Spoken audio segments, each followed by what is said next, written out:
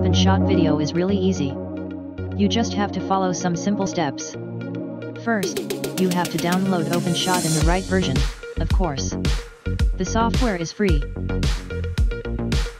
You can browse to the homepage of OpenShot and watch out for the latest version. You will easily find the right one for your system.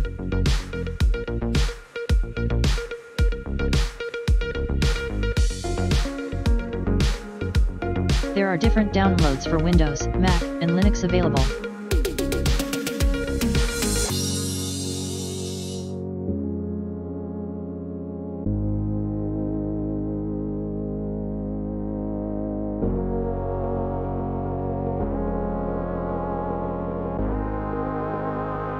Change OpenShot standard preferences. In order to set up your OpenShot software, you have to browse to your preferences and set up the cache.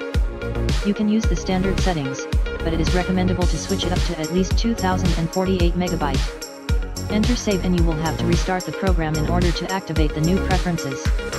Note that video editing needs a lot of CPU power. If you do not have a good performing computer, it is not recommendable to use OpenShot. Furthermore, you will need a lot of RAM, especially when you want to render your video in a high-quality HD format.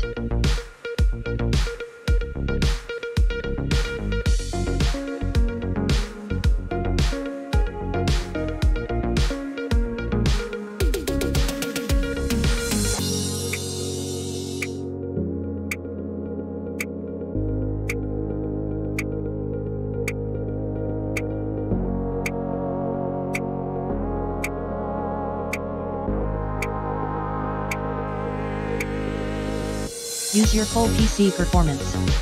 Another important part of video editing is to set up the priority of the program itself. The best way to achieve this is to browse to the Task Manager. Go towards the card details and browse to the OpenShot card. Right-click on the OpenShot process and lift up the setting from normal towards real-time or high. The program OpenShot will get more resources and will run better, especially when you want to render your video. In addition, you can prevent a breakdown of your computer.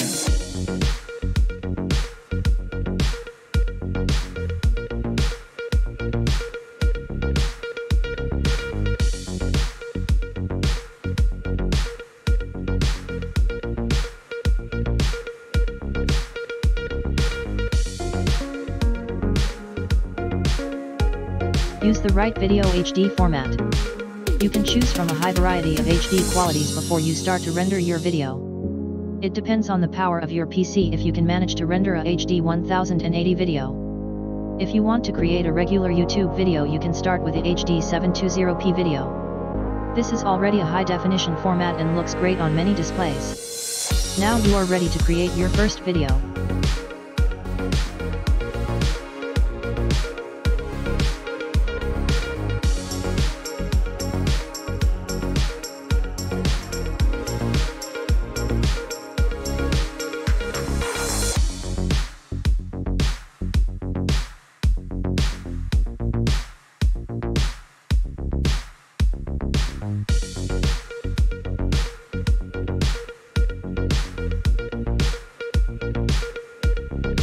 Thank you for watching.